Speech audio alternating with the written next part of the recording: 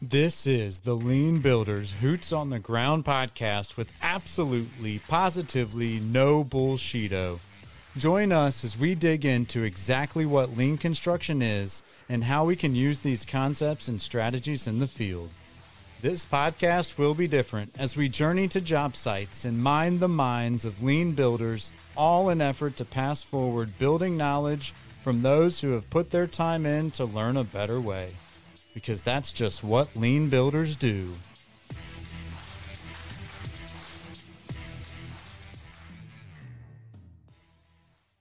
What's up, y'all? Adam Hoots here, the lean builder, Hoots on the ground with no bullshito. And I'm coming to you today with my man, Sir George Hunt. How are you, Sir George?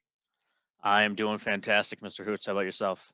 Not bad. Sorry, I just deemed you sir, like right there in the intro. I hope that's okay. That's fine by me. I don't know if the British royalty will have anything to say about it, but it's fine by me. This is the lean royalty with the old Sharpie. I deemed you Sir George Hunt. I'm super excited for our conversation today. I always love talking with you. I'm constantly learning with you. Help us understand, help us figure out who George Hunt is. Tell us who you are. Sure. So let's see. I mean, it's a loaded question for me because I never really do a great job of talking about myself. But so I guess, who am I? At the heart of everything, I think I'm a very curious person who likes to learn. And yes, you can insert the jokes about my name being George and Curious George. It's fine. But I think that kind of drives at the heart of it is that I am a very curious person and I like to learn about things. Even from when I started in the industry is once I got beyond the original shy factor of can I actually walk up to folks and ask them what is going on. I think I took every opportunity to do it. And I think that's what I continue to do is each and every day is try and find something if I don't know what's going on, poke my head in, ask some questions about it, ask what people are doing so I can understand better, because I think I want to know as much as I can, even if I don't have to use it. You can ask people, my friends and my wife, that I have a lot of useless knowledge in my head. If you want to sit next to me while we're playing Jeopardy, I can usually do pretty well because there's a bunch of random knowledge in there that I probably will never use. But yeah, so that's I think the heart of it, who I am. And then to build on it, I think I like trying to use that to help other people do their jobs better. Right? I think we in our industry, both design and construction, I think we're so used to stressing about a lot of stuff. We're so used to having an adversarial, and I think what I like to do and I find most rewarding is really just kind of giving people an outlet and giving people, ideas and ways, and either coaching or teaching or giving them new tools, whatever it is, finding them ways to help them do their jobs better, safer, faster, to reduce some of that stress. Because I think at the end of the day, no one actually wants to go to work and be completely stressed out all the time. They want to have a good experience. They want to be able to go back home when they need to. And then everything that goes on with our industry that a lot of people talk about with the respect for people part and everything else. I think that's kind of what I enjoy doing, is helping people do what they're here to do better and faster and easier. Where does that come from, do you think? It's a great question, because I think part of what I've realized with myself is that, I don't think I was always so outward towards other people. I think that it's something that definitely has evolved with me through college and then out of college into the industry and everything else, where I think I used to be a very guarded, introverted type of a person where I would try to do everything absolutely by myself and very independent and I'm going to do it on my own. I don't need help, kind of a thing. And I think the more and more I realized that you can't do it on your own, it started to make me think. I know that when I started, there wasn't a whole lot of people who were directly reaching out all the time and saying, hey, let me help you with that. I was fortunate enough to have some great mentors and things, but in general, I think it wasn't always there. And so I think part of it for me was that, well, if I can reach out a little bit and help those kind of get there, for me, I don't know, it's just something that ended up developing, and then realizing that, hey, I kind of like doing this. It's rewarding for me. So That's awesome, man. I love to hear it. For some reason, for me, it's a lot easier to do that. I think you said, what did you say? You said easier to be outward. For me, on a job site, that is way more easier for me than at home or like even in my neighborhood. I'm not super outward when I come home. It's like I don't, hey John, hey Timmy, hey Jorge. Like that's not for me. That's not. I'm not a let's go out and wave to everybody kind of person at home. But on the job site, it's different, right? Like, and I don't know, maybe it's the respect for people or maybe it's the overly lack of respect for people on the job site is the reason I over encourage. I don't know. How do you act on job? Like, do you find that similar? No, I think so. I think it's I mean, it all kind of depends too. I think I find it easier to do on the job site as well. I think just because I don't know, I kind of feel at home on the job site. It kind of feels I like hearing whether or not you can hear it through the microphone or not. I am on a job site. I'm kind of sitting outside our trailer, but I love hearing the backup alarms of all the equipment that are going on over there. They're raising steel over on one side of the building, putting panels up on the other. Like that noise to me is comfortable. And I think when you're in an environment that's comfortable, that's where it kind of can come out. And so I think for me as well, similar to you, on in our own neighborhood and things like that, like I'm not always the most friendly when it comes to neighbors and saying hi and everything else. And I think that still is for me, it's still part of that introverted nature for me. But I feel like I can be myself a little bit more when I'm on the job site. Just I don't know, it's comfortable. I like being here. But I think part of it too is that I find it a little more rewarding when I'm out here on a job site at work and you can see things kind of going together. So I like to talk to the people who are actually putting this stuff together and kind of being outward and talking with folks about it just because I mean, whether you're in construction or not, it just going out to a job site and just watching all this stuff happen, like it's some cool stuff. And it's like seeing steel getting raised by a crane, and then there's a couple people on top there bolting the thing together, and you're like, they're crazy. They're up there 70, 80, 100 feet, however many stories there are up there. It's just some cool stuff to watch. So no, I think that's it. I think it's the comfortability aspect about being out here on the job site for sure. Yeah, it's kind of that calm in chaos, right? It may seem like chaos, but when where everything is, when you know what everything's going on, everybody that's doing it, I mean, there's a certain sense of pride and everybody's got each other's back. And yeah, definitely. I'll tell you, that's one thing that I miss from not being with a larger company anymore is just having that job site and that ability to get out there and like where you're at and just take a call, listen to the backup alarms. Man, that is so beautiful. I have to find the YouTube versions now of backup alarms. My wife thinks I'm crazy. What Right? You just sit there and play it in the background like a white noise machine. That's good. what tell me this, what job site or where are you in the country? So I don't want to give away the Oh, client because normally we don't talk about it, but I'm down in North Carolina around the nice. Raleigh area. So our company has an office down here, and it's a pretty big job site we have. So yeah, I come down here periodically to help the team out and help where I can. I happen to be down here this week. The Carolinas, it's a very good place to be. I know. I'm sure you'll enjoy it more often. You should consider moving down here. We're good people now.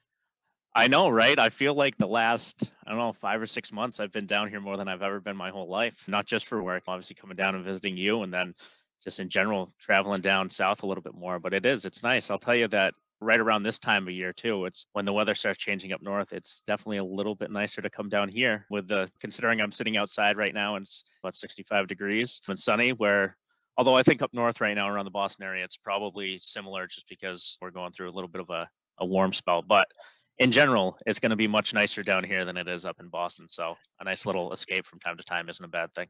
We're very welcoming, I promise you that. So tell me a little bit more about your experience through construction. I know you've been in the industry for a while. How did you get introduced into the industry and how'd you go through life to where you are now? Yeah, the how I actually got introduced to it is an interesting one because I mean, growing up, my family wasn't really in it. My dad was in the army. He was kind of in electronics and things like that, and was kind of a teacher at one of the local bases in Massachusetts. My grandfather is a farmer, so I have the farming in the background with Christmas trees. So ask me questions about Christmas trees, and I know way more than I need That's to. amazing. I love it. But so I kind of got started growing up, going up for the summers and Christmas break and things like that, and helping out on the tree farm. And so I still have it painted in my brain, the layout of all like 50 or so acres that they had for the tree farm of where all the different types of trees are on that lot.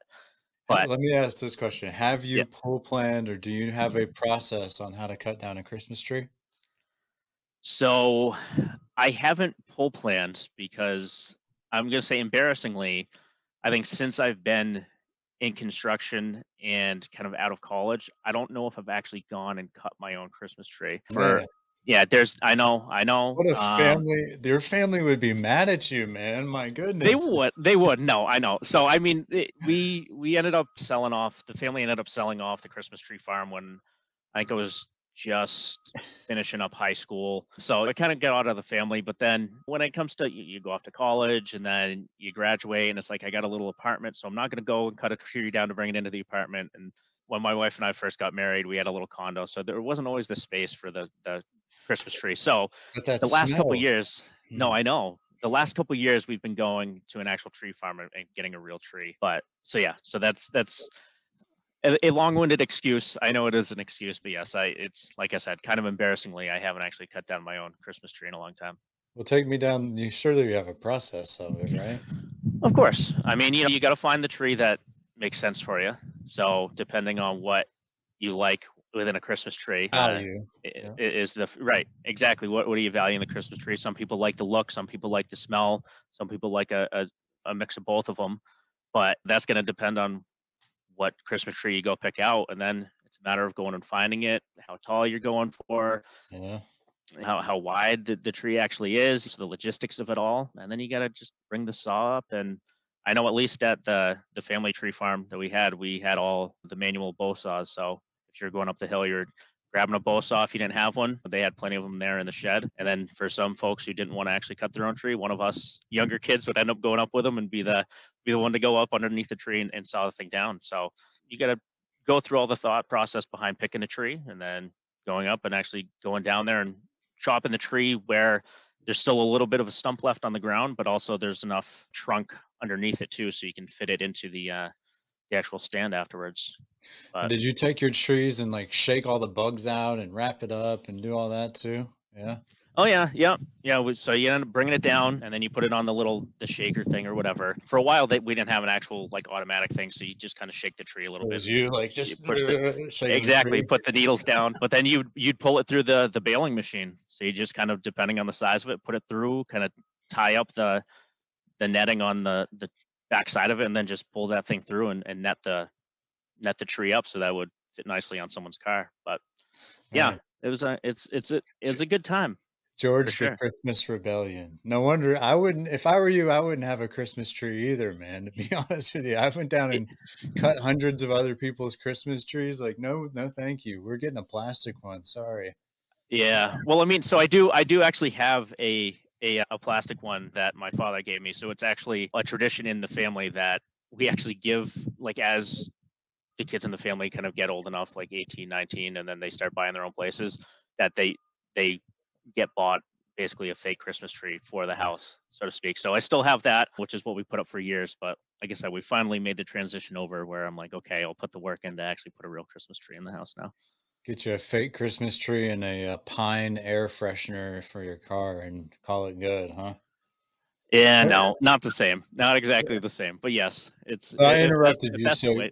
you started your career as a tree farmer, right? Or that Yeah, runs in your genes.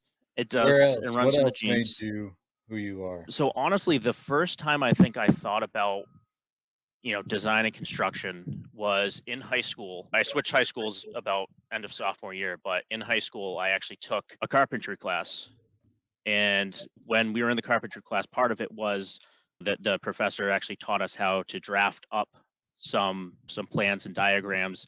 And that led me to saying, okay, well, I want to take I think it was architectural drafting or something like that, and just kind of progress along and take more classes. And so between that carpentry class and then learning how to actually draft by hand got me into taking just about every class the school had to offer that was hands-on with architecture or carpentry, or I took auto repair in high school. And that just kind of spawned it into, okay, this is something where I'd actually like to pursue beyond this and I could see myself doing. And then when I ended up graduating, it was, well, let me apply to a couple colleges to go for architecture, or hey, if that fell through, it was either I'd go join the military because that runs in the family too. Or I would have gone and probably worked for a local HVAC company because my stepdad at the time, and he still is, he's a pipe fitter and works for an HVAC company. So I was probably just going to go grab a job with him and work back for a while.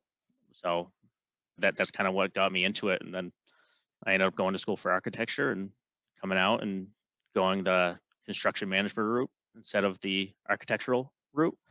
But yeah, that kind of just spurred me into it. I think the whole sequence of when I actually got interested in construction, I think, has been an evolution in my head because most people when they ask me that, I never really remembered it, but on some nice thoughtful reflection, I finally realized what I think it was actually that class in high school, that first carpentry class I took, and that Professor Linker, guy was the man. He made it fun and it got me hooked. So That's amazing how you can pinpoint it back to even just one teacher. Like, how cool is that? Like, huge shout out, Mr. Linker, you said? yep, Mr. Jack Linker. I think he has since passed. I want to say maybe 5-10 years ago, but yeah, he was in the community too. He was a great guy. Everyone knew him, real personal guy. Would joke around with you a lot. So yeah, he was definitely one of my favorite teachers growing up. But yeah, he 100% influenced me into getting into it.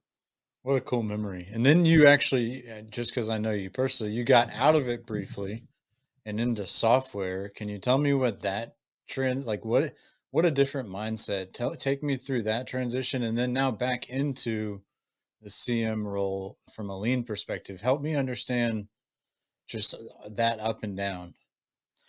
Yeah. So, I mean, kind of like I said, I've always been curious. I want to learn stuff, and I like learning about kind of the bleeding edge of stuff. And when I came out of college, I jumped right into VDC. So I learned BIM, and I was running models and coordination things for a while. You And were a so learning that bimbo technology, too? I was, I Oh was, I did. man. Yeah, I know. I feel like all of us ended up being there at one point. But that's kind of what started me into and really liking that technology and the new cutting edge type of stuff. But from there, it kind of went to different practices and things people are doing. And so hearing about lean construction, I started getting into that. And then I think with the software piece, over the years, I'd gotten to know enough software vendors that for all the different stuff that you end up using in design and construction. And the stars aligned to a point where I was looking to make a move, and someone at the time was at one of the companies and said, "Well, we could really use somebody with your background and knowledge of the construction industry in general there, where come in and kind of talk to us on the software side and let us know what people are actually thinking out in the industry and help us grow this into something bigger than it is now and give us some good direction on it." And that to me was kind of like, okay, well, I've never worked for a software company. I have no idea what goes on that side of the house of things, but it's super interesting. And I'm going to be able to kind of go and talk with a lot of people about problems that they have and how we can solve them for them and help out the people who are actually developing the software solve some of the problems that they might be having too, just by talking about experiences that I had. It's very intriguing to me. And I thought, well, why not? It was right in the middle of the pandemic too. So it was kind of that spot where I feel like a lot of us were just kind of looking at work in general and saying like, what is work? What are we doing? We're all remote and working from home and things like that. So that's kind of what led to it. And then I spent a year and a half working for a software company and learning a lot of what goes into that and a lot of the back end stuff that probably similar to how we look at design and construction projects now, the people who you never see actually building the building and things like that. When you end up walking through a beautiful space, you never actually think about the people who actually put it together most of the time. Same goes for stuff like software. There's a lot of people who put in a lot of hours and a lot of thinking time and everything to go into this to build something that then gets put out there to the general public that most of us end up just kind of taking for granted and saying, "Oh, it works on my computer, great." But then when something doesn't work, you kind of get, "Oh my God, what's going on?" It's like, but there's actual people behind that. I mean, who had to put it together. So I think that was the really cool part for me is being able to see how the sausage is made, kind of a thing behind the curtain of everything that goes into it. So that was a nice little learning experience for me. And then now, like you mentioned, I'm kind of back into the space of the construction world. So the firm I work for, we're a full service design, build, and commissioning firm. So I'm not only getting to get some experience and help teams on the construction side, but also our design teams and then commissioning teams. And then the lucky opportunities we have where we get to have the full package of design all the way through to commissioning, such as this project that I happen to be on today, gets you into a new space where you can start to think about how can we realize a lot of the grand ideas that we talk about a lot, but are always, well, we can't really do it because the contractual nature of how the designer is to the contractor. It's like, well, when it's all under one roof and it's all the same company, some of that stuff tends to go away. And so the opportunity to do something different and to do something better is there. And it's really exciting for me now. So yeah, that's kind of where I'm at now. I love what you were saying about not seeing the people that make the software, as well as not seeing the people that make the building. You also don't see the people that grow the Christmas tree, right? You don't see the people that put the time, effort, and energy into making that big, luscious tree. You just see and experience that cut down and enjoy for a month, and then you toss it to the curb and wait for the next one, right? So it's a very similar, I guess, pattern there. Doing things different. I love where you're at. You're talking about you have the full gamut, right? It's all under one roof, one umbrella. You're able to bring and truly integrate all pieces of construction, which is a true godsend. And you've got experiment after experiment now. I think you've got a super awesome just set of experiences. I think that's why I gravitate to you. You love doing things different and better, what I heard. And I know I saw you recently in New Orleans. What did you learn, or what were some of your takeaways from LCI, the Congress that we had there a couple weeks ago? What are you going to take from that, or what have you taken and applied to your jobs? Yeah, I mean, I think the biggest thing for me with LCI from this year, aside from the venue and just the general vibe of New Orleans, was my first time down to New Orleans. I mean, the city, the culture, everything down there, it's so different from where I'm from up in Boston, which is why I love traveling in general, just to see the different stuff. But aside from that, the the conference itself, again, I think was very successful. And I think what I took out of it, because this time around, I feel like I was doing a lot more talking with folks and networking and meeting a lot of people who I'd really only talked to virtually or through LinkedIn and things like that. I think one of the biggest things that I got out of it was that there's so many people doing so many different things, and whether they're trying the latest when it comes to lean tools, or they're just building upon what's already there for foundational stuff. There's so much stuff out there that we have to make sure that we take the mindset that we share as much as possible. I mean, it's like even LCI is a great example of it, because I feel like as a community, everyone goes there specifically to share, but not any one person or one company or one region can really discover and move forward the industry by themselves. It is different areas are doing different things. And so to hear about what they're doing, the West Coast might be trying something that over here on the East Coast we wanted to, but we haven't got there yet. So let's learn from what they did already. So then when we get to the point of trying it, we're one step ahead, right? But then we also share it back. And I think that's what's great about Congress is there's so much of that going on.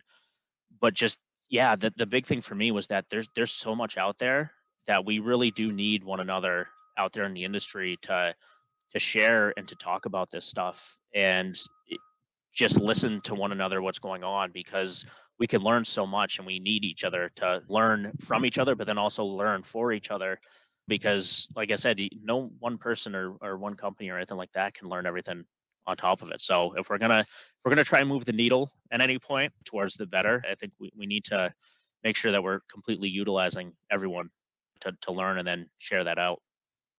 Yeah, tell us what things you're doing to really just pour gasoline on that fire and spread lean throughout the communities. What, like, how is George Hunt helping that fight? I try to every way I can. I mean, even just since Congress, there was a couple connections that I was finally able to meet in person, and we didn't really get a chance to connect and talk too much. And so I've had calls with people in all different parts of the country who were like, "Hey, what can we sit down for 5 minutes? Because there was something that I heard you guys talking about in your TAC planning course on Tuesday morning, And I wanted to dive a little deeper into it. It's like, sure, let's take some time. I mean, and sit down and talk. So I've had a couple of those conversations, and I try to do that as much as I can when I have the time to do it. But then also, I'm involved with the local community practice for LCI with New England, and so I've been on the core group for a few years, and just trying to get out into the community and put things out there for people to become aware of it who might not be aware of what lean construction is, or that there's even a better way to do what we're doing now. I think that's part of the issue, is that sometimes you don't even realize there's a better way to do it. So just kind of getting out there locally, but then also trying to put content out there and bring people to talk about things that people find value in within the community. With the New England region, specifically with the community practice, it's been going for a good amount of years now, and I think we've seen a little bit of a dip when it comes to folks showing up to events and things like that. And so we're trying to do some introspection in house to see what's going on, and what do we need to do to bring more value to those people who have, they did come years ago, but now they don't show up as much anymore, and kind of say like, okay, well, what can we do? What can we put on that would actually make you guys come back and get value out of it, without trying to alienate the people who are just learning about it too. So I think that's kind of where we're at. But in general, yeah, I mean, I think I try and do as much as I can that I got free time to do. I think it's one of those things where I definitely enjoy talking about lean construction and just construction in general. And I mean, I enjoy talking, we'll say. It ends up being, it's one of those things that I actually have to tell myself to stop doing sometimes. One of the things that I'm getting better at. Whenever anyone asks me a question of, hey, what is this or what is that, I gravitate towards it and say, oh, great. Like, you want to listen? Great. Let's sit down and have a conversation. And so just trying to talk with as many people who want to listen and hear about things, I'm all game. That's what I try and do as much as I can. Yeah, and believe me, by no means am I accusing you of not giving back to the community, because I see you out there all the time, constantly encouraging. I mean, you're on job sites, you're giving presentations at these, you were a part of that unconference all day, which was huge. Tell us a little bit about that and your experience, because that for me was one of the biggest takeaways I had from LCI. Tell me more about the Mm. unconference and what that felt like. Yeah, so that was really, really cool, I think. So the unconference, for those who weren't there or have never heard of it, it's really just a different kind of experience at a conference. The name kind of sets itself. It's not a conference, but it's a way to get people that are going to these things involved more, and really harness the collective knowledge of the people who are actually attending the conference, not just your usual, we have the quote unquote expert speakers at the front of the room and they're presenting to you. There's a bunch of different ways that that whole unconference kind of unfolded and was able to get people involved and having discussions.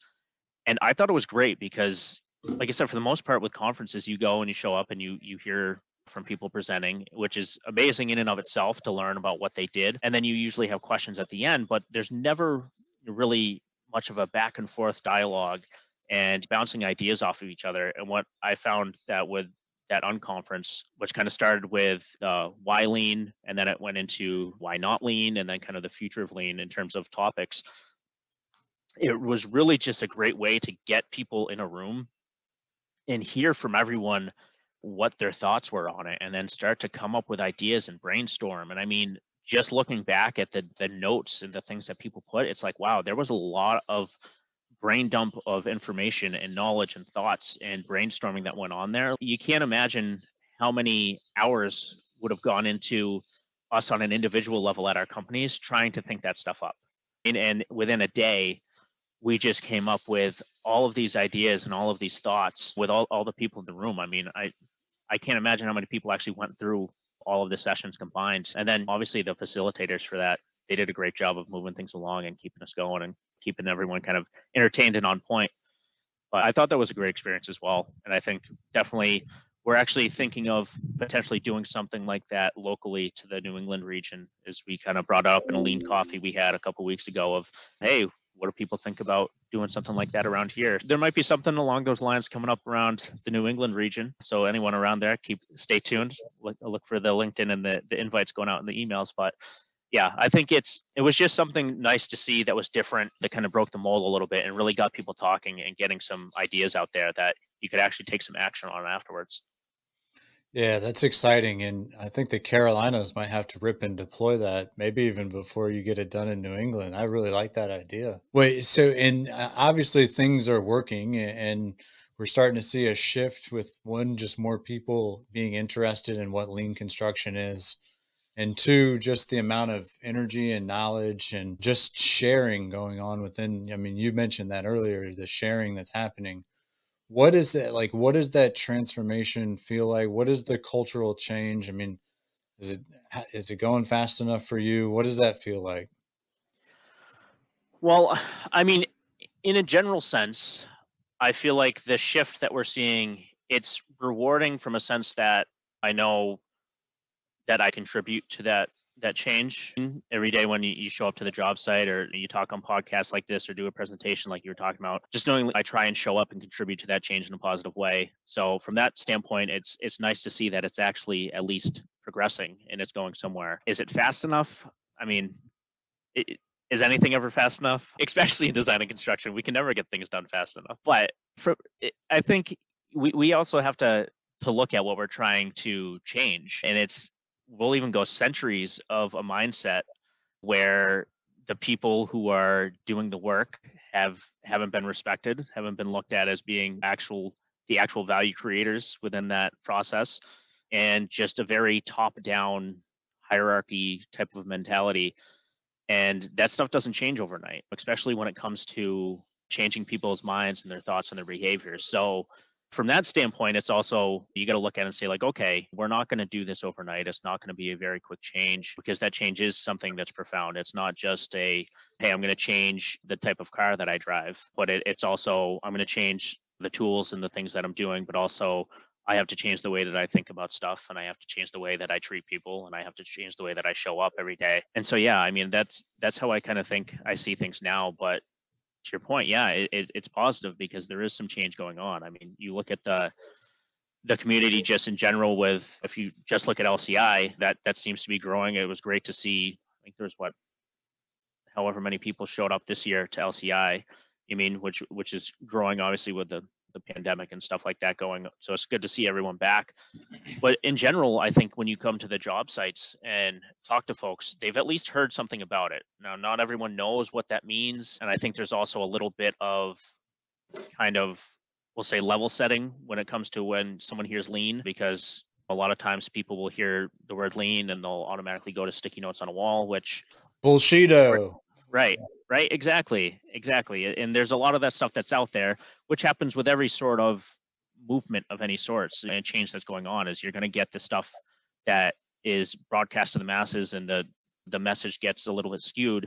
And so there's part of that, of coming back to it and trying to do what we can to say, no, listen, like it's not sticky notes on a wall, right? There's a mindset behind this that's much bigger than that, and it's a cultural thing around the people and the building of your capabilities, and where it's a benefit to everyone involved, is I think the biggest thing too. Because right now, you talk to different people on the job site, some people think, oh, it's because the GC wants to do it, oh, the owner's pushing it on us. It's really, if we're trying to do this, it benefits everybody, from the owners right down to the people working on the actual job site with the hammer or the screw gun or whatever it is they're doing. It's, if we can get it instilled in us the way that we would want to, ultimately it benefits everyone out here. So yeah, it's slow moving, but it is moving in the right direction, I feel like, at least.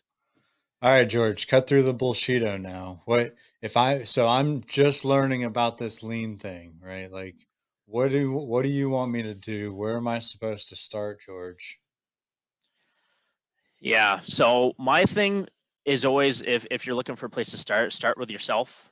Is you really only have control over yourself. So look at how you approach situations and approach other people in the way that you're looking at them. Very often we look at everyone else as their tools to help us get to a goal. So understanding that people are humans, people are people, right? They're real, they're there, they're not just a tool or a machine or anything like that. And the way that you approach it, I think, is one thing you can do to start, and just understanding and really valuing people for being people, human beings, which is all the good with the bad, right? Because as humans, it's not all just good and happy sunshine roses, right? we show up and there's things that go on where we turn into bad moods, and we have traits that aren't the best for everybody. So accepting that and kind of understanding that about everyone is a place you can start with yourself, but then also looking for ways that you can do things on a small scale with yourself to improve on everything, right? Instead of going to someone else directly and saying, hey, let's improve this process, you should improve this process, you should improve that process.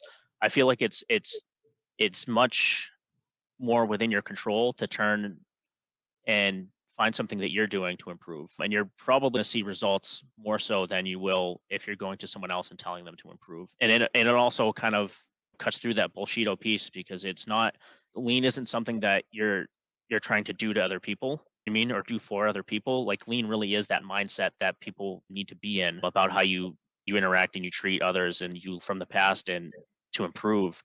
And so getting yourself in that headspace, I feel like first is where I would start. And then you can start to look at, all right, how do I spread this to others, right? How do I introduce other people to it, the concepts or different tools and whatever it might be. But I always say try and start with yourself first, because at the end of the day, that's all you really have control over. You can't control other people. You can really only control yourself and the way that you think and the way that you act. So it's really the only thing that you can actually do is start with yourself. I fought that one for a long time. My good buddy Jesse Hernandez says control is an illusion. And I fought that for so long, and I was like, oh, that's BS, that's BS. Control is an illusion, folks. You do not have, if you do have control over somebody, you might be going to jail, because I'm pretty sure that's illegal. You don't have control over people. You cannot make them do things. You can encourage them, you can influence them, you have the ability to persuade, but you absolutely do not have control over people. So I love what you're saying, George, Sir George Hunt, lean construction. Take me through. So that's probably one of the best answers to that question I've ever received. I really, really like where your head's at. Can you describe what you think a lean builder is for me? So I think a lean builder is someone who approaches their job site, their workspace, whatever it is, every day with, we'll call it the respect for people, right? Without trying to unpack that entirety of what respect for people means, but the real meaning behind the respect for people. So they approach it every day with that respect for people and the desire to want to improve on something that they're doing, right? And I think the part for me that I'll stress on is that desire and the will to want to improve on anything that they're doing, because I think from a realistic standpoint, it's very hard to actually go every single day and say, okay, I'm improving this today and I'm improving this today. So I feel like starting at least with, I want to improve something today, but we know life gets in the way. Sometimes things happen. So, hey, I was planning on trying to improve this. I didn't get to it because 6 other RFIs just came in and I had to do it. But Variation. at least, right, exactly. The root of all evil. That one's coined by Colin Milberg himself. Oh, I like it. It's not money. It's Yeah, actually variation. variation is the root of all evil. Love it. We just Um, had Colin on too. That's awesome. yes, that's great. But yeah, it is showing up with that respect for people, and then with that desire to improve on what you're doing. And that could be you're doing something safer, you're doing something faster, better, whatever that definition of improvement is for what you're doing. It is just trying to approach things from that perspective. That to me is what a lean builder is. You know what's funny is this same conversation came up on the podcast with Colin and his mustache, which is like unbelievably awesome. But we Yep. talked about the differences in desires and action, or planning and execution. And there's a whole nother level if you're just planning, just scheduling, versus executing and protecting the plan and making things happen. And so definitely takes both of those. And I love where you're at. Again, the lean builder is, I'm curious real quick, your respect for people comment, because you and I kind of giggle and we know what's going on, but explain that just as briefly. You don't have to get passionate and throw your headset, but what, talk to me a little bit about respect for people without dominating the episode on it. Yeah. So I mean, to me, the respect for people part goes, the more I've learned about it and read about it and heard from folks who talk about it, is it really at least from a Western world perspective, it's something a lot more, a lot deeper than I think a lot of the concepts we have here are, right? Because it does come from that, the Japanese culture, and that the thought behind it is that we're valuing humans for being humans, and kind of holding dear what it is to be a human being, and so that statement of itself is like, what do you actually mean by that, right? It's a very deep kind of a thoughtful type of a term, but I think in practical terms, it's understanding that every single one of us is different, and we all have our own internal dialogues and our own internal thoughts and opinions and desires, and like I said, the good with the bad. So we have those cognitive biases that we aren't aware of, and we all have the blind spots and things like that that you do need others to help you with. And so keeping that thought in your brain and in your mind when you're interacting with people, so not going and treating them as they're some autonomous being or some sort of a tool that you need to do something so that you can get to your outcome, but rather approaching them like a person and talking through with them and saying, hey, if you're asking them to do something, be like, can you do this for me? Hey, we need this done. What else is going on in your life, your day, whatever? I mean, instead of just throwing something on someone's desk and being like, hey, get this done, and just taking that extra step to understand that as much as we have our own thoughts and things going through our heads, other people are doing that too. And like I said, it's without going on a diatribe for an entire episode in and of itself. Is that's really the part of it for me? Is just kind of understanding here that we're all in this together. We all have something to contribute, and just taking that extra second to acknowledge that in our heads, and then act upon it in that nature too. Is acknowledge that, and when we talk to one another. All humans want to add value to this world. And it's our For sure, job as leaders to figure out how we enable that and empower that to happen. So for sure. yeah, you're on fire, man. I love it. Tell me this, because I know you've been in the industry for a while now.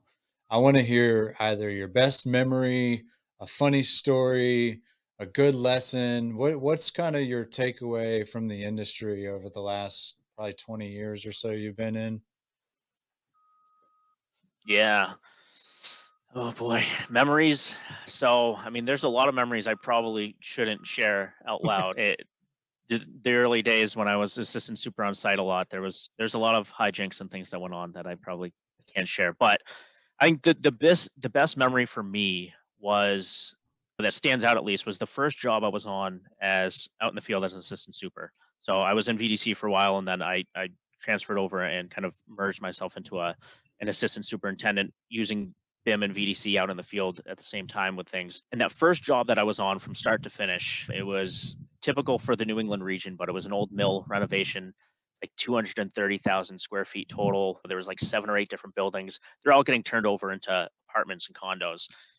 But working through that year and a half or so that we were on that project with that team, and then seeing everyone at the end of it for that grand opening that they had kind of show up and relax and kind of let their hair down, so to speak, and actually enjoy each other's company and be talking about how, like, proud they were of that project. Like, that's, I think, the biggest standout moment for me, was that being able to see that as a microcosm of a community just on that project itself, was that everyone who worked on that was proud of doing what they did. Whether it was the men and women who were screwing track down into the floor for the walls, or it was the person putting in plumbing piping, or it was the architect or the people finishing tile off, whatever it was, everyone was proud of the work that they put in there. And to be able to see the finished product and be able to see everyone at the end of it kind of sit together, relax, and just talk about things, and talk about, yeah, like this, there was another one joking around, hey, we survived another one, kind of a thing. But seeing the pride in everyone's faces and their voices when you got to the end of it, I think that definitely stuck with me, and it for sure is one of the driving reasons why I'm still doing what I'm doing, is that joy that I think I got from that moment of being able to say, like, okay, we're part of a community here who is very proud of what they do. And quite honestly, is you can't have our world without what the design and construction community does. And so I think that that's probably the standout moment for me. Hell yeah. And so to your credit, those jobs are not easy. We have a bunch of those old mill buildings around here from when the textiles left and went overseas. Hmm. And there are so many nooks and crannies and hidden little laboratories and and hazardous materials, et cetera, that you're having to deal with, carcinogens in the soil, oil because you probably had a train or some type of water next to it, and so those and the Yep. historical preservation society, I'm sure, Oh was yeah. involved, and one of the Yep. windows in a specific way, and oh my Yep. goodness. Oh yeah. Plenty of challenges. Those jobs are the worst, but it is like, and especially they're powerful, like you said, to the local community, because usually those plants or those manufacturers bought the local community around them, had houses and everything, and that was the community. And so when you're able to breathe life back into a community like that, that's huge. And I love how that just plays into lean and everything that we're doing on that front as well. So we're coming down towards the end. I got a couple more quick things, but I want to make sure we've hit everything that you've got. What is there anything, any message, any special thing you want to get out there? No, I think I talked about a little bit when I talked about my takeaways from LCI there, but just I would urge the community out there, whether you are someone who follows lean construction or anything in general, just get out there and ask questions and learn from one another. Like I said, even if it's not something that you would consider a lean construction tool or anything like that, just take a walk around the job sites or the office and see what other people are doing, and then try and learn from people. I think that's the biggest thing for me that I want to try and get out there, because without learning from one another, we're not going to go anywhere. We're going to be spinning our tires forever here, and I mean we can't do that, right? We're at a point in humanity here where I don't think we can just keep spinning our tires. We gotta start learning from one another. So Those are famous hoots on the ground words out on the job site is, hey man, will you teach me something? And people yeah, look at you like, what the hell are you talking about at yeah, first? But then after a while, they start to expect it. And it becomes pretty cool, especially when they start hitting you back with that question. And you can bring them in and teach them something that you might know that they might not. And the relationship really develops. I love that. Take me through what's one thing, one word or a phrase or something like that that just bothers you or irks you, Sir George. oh boy, I think for a phrase or something like that, I think a lot of times the phrase like "prove it" or "show me," I think bothers me Hmm, sometimes. interesting. And I think in not all scenarios, and from what that I mean is there's a lot of times where I don't think we give credit to people who have done either the research or they've gone through and done the work to understand that something is going to be beneficial before we immediately scoff at it and say, well, it's different from what I'm doing. Like, show me that it actually works.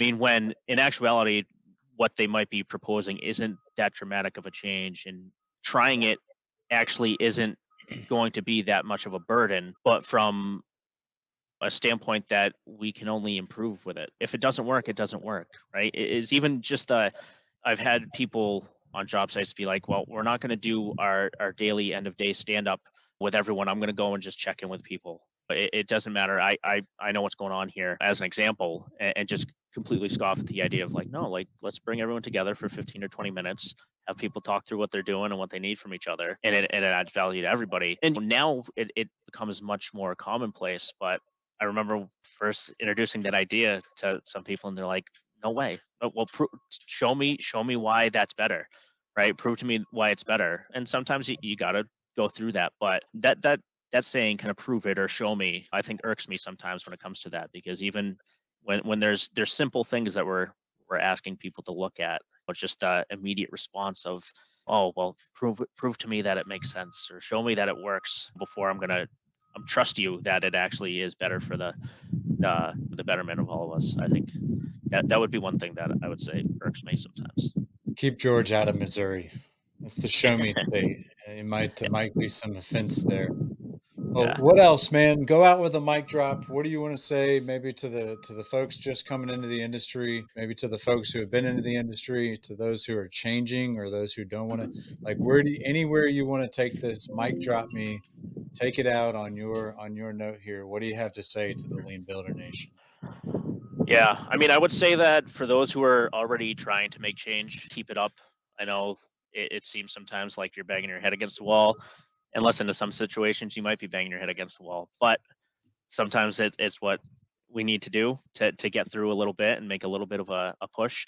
And to those who are just coming in the industry and looking at this like, wow, I don't know, there's a lot of things that are I don't like about this or whatever. I would say this, that being new to the industry means that you also don't have the bad habits that the industry's in, and which means that you're in a unique position to be that instrument of change that you want to see. So if you're coming in to a situation and you're new to it, approaching it at least in a respectful manner to say, hey, can we maybe do something different here?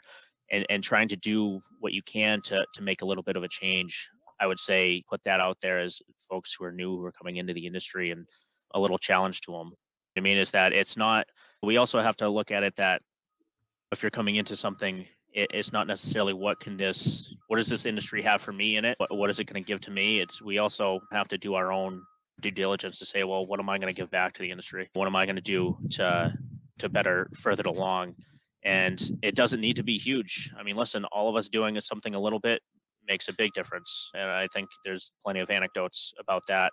Doing just a little bit, and if we're all doing our little bit of a part, we can make a big push. So yeah, that's what I would say as a closing point there, is that those who are doing it, keep doing it. We're doing something here. We're making some change, and those who haven't yet and are looking to get into it, just think of ways that you can be that change agent. Although it's hard sometimes, I think it's kind of our responsibility to do what we can, other than just kind of going along and taking everything from an industry that, like I said, we can't have a society without the design and construction world. So do what you can to help move it forward. Be the change that you want to see. I love it. Sir George Knight, thank you, sir. I appreciate your time, your energy, all the love, man. You're the man. Thank you for blessing us with your presence and continue to change the industry. I love what you're doing. I'm a huge fan. No, thanks so much for having me, and I'm glad. I'm hoping someone will be able to take something out of the conversation we had here. So awesome. No, thanks so much for having me.